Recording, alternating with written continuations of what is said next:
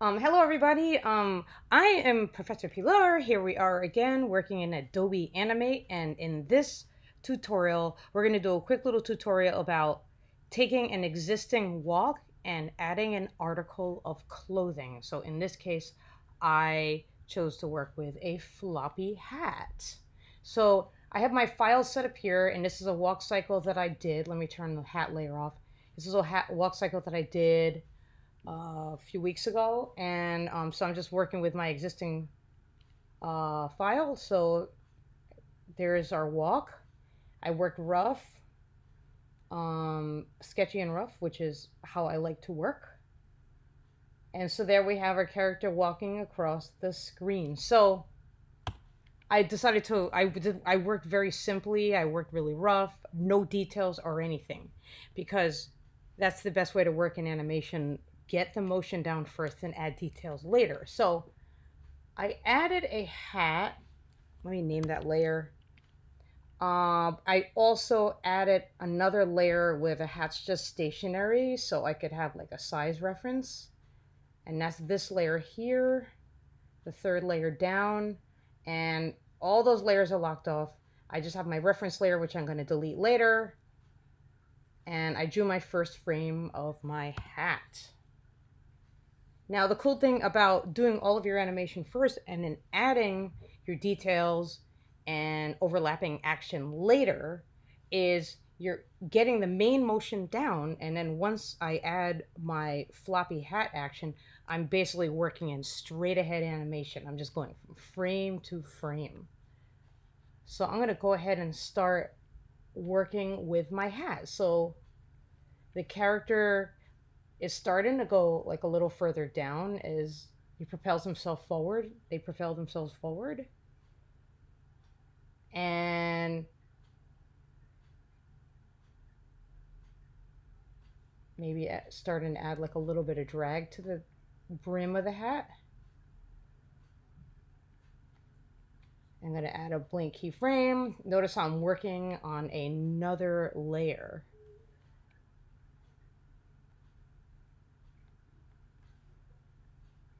I'm working on a different layer.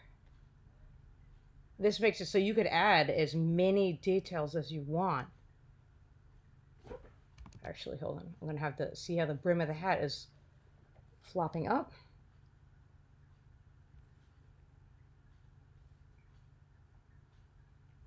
I'm going to add another blank keyframe. So now the character is starting to come up. And I like to toggle between the frames using the playhead. I like to drag the playhead back and forth just to get an idea of the difference between the two frames.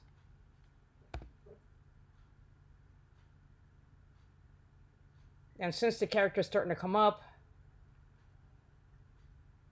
the hat is starting to, the brim of the hat is starting to come down. So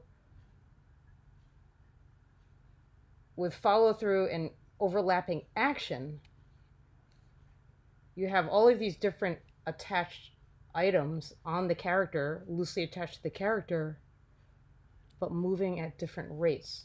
It's helpful to have the onion skin on. So now, oops.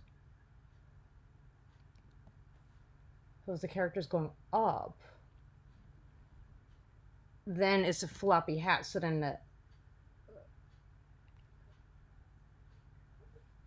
let's see how that looks.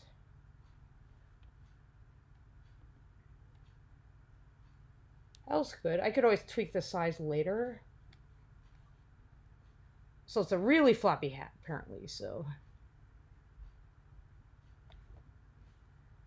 having onion skin on helps. And notice how I'm doing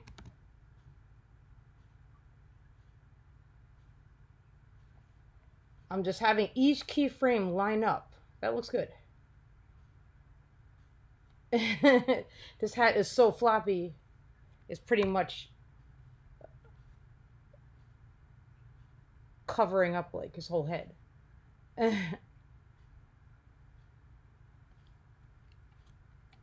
And then when you play it back in real time, okay, that works. So now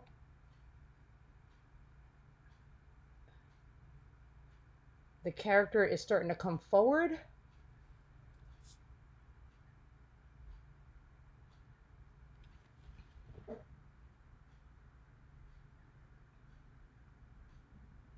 And maybe like the brim of the hat could start to come up. Now the character's really down. So see how I'm like lining up those keyframes. So when you work in Adobe Animate, it's really convenient that way.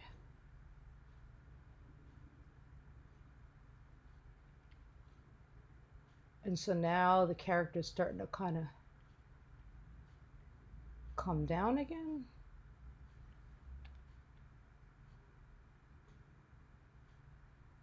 Actually, I almost want to have like the brim of the hat like almost touching the last position. So now like really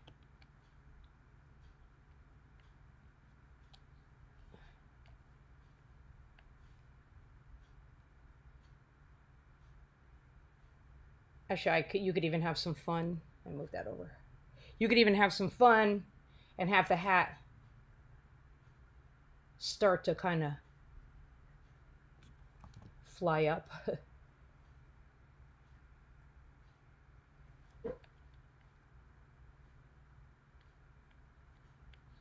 Let's see how good that looks. I might tweak it later. So if the character's coming down and the hat's coming down, but a little slower.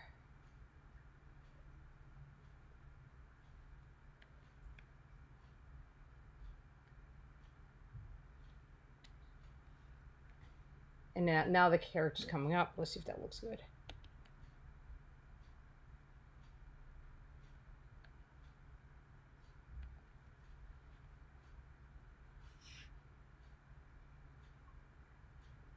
And now it actually just like repeats. So how the character is coming up.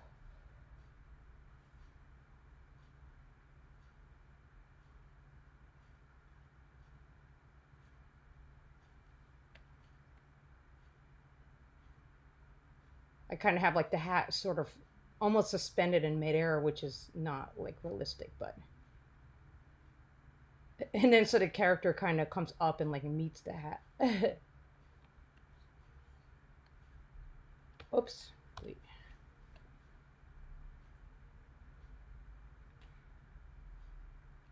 And then now, since the characters,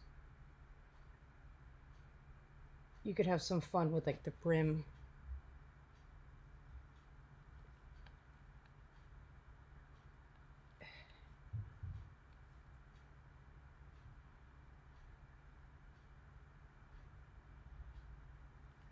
So now it just repeats. That was kind of cool, right? I'm going to, of course, clean it up and like paint it so you don't see through it. Okay, now I'm going to go ahead and finish the rest. Okay, now we have our floppy hat, so let's go ahead and play it. See? And it's not perfect. It definitely needs some tweaking, but we have a floppy hat that corresponds with the movement of our character. You could even go totally crazy. Remember to lock off any layer you're not working on and add like a floppy feather to the hat.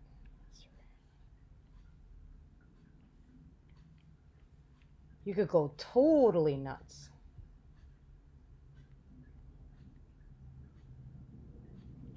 This is all the principle of overlapping action and follow through.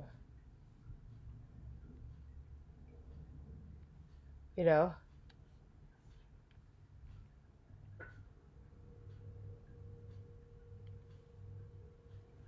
Whoops.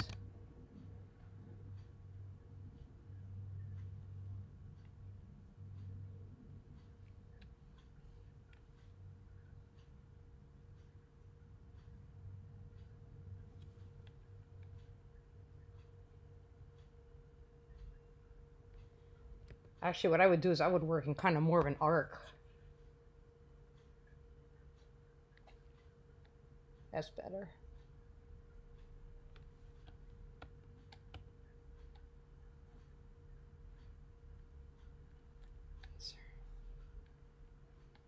So even like the feather, you could even imagine the feathers moving at a slightly different rate than the hat. You can go totally crazy. Like there's no limit to what you can add. You could add a long tail, a floppy coat. And notice how I'm going frame by frame. Principle of straight ahead animation. Because my character's body, head, and movement are leading the action of the floppy hat and a floppy feather or any other floppy objects you decide to put in there. So there goes our floppy hat, and you can go ahead and add anything else you want. But there we have a walk with an article of clothing hat added. Thanks for watching, guys. Don't forget to save.